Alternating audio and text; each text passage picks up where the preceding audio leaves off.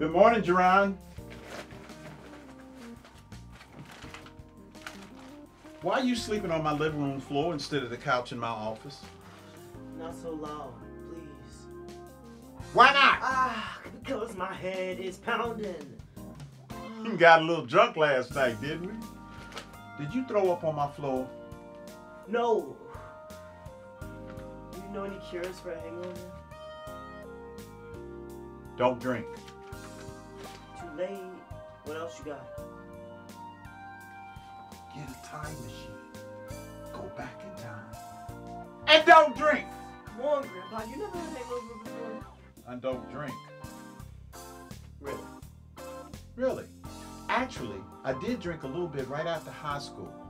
My rebellious period between 18 and 21. 21. You stopped drinking when you were 21. Yeah. When it got to be legal, it stopped being fun. Is that some sort of insight on how you led your life? All right. Get a half a cup of sparkling water, a tablespoon of Worcestershire sauce. Wait. Get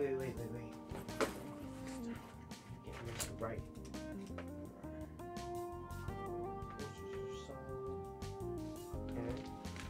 A dash of cayenne pepper, a teaspoon of olive oil, and a half teaspoon of vinegar.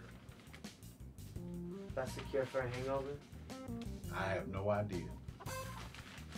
Then why am I writing this down? Oh, I forgot one other thing. A dash of bleach.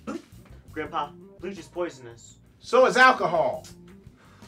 Take some aspirin. Oh, you mean you have some aspirin? That's not homeopathic.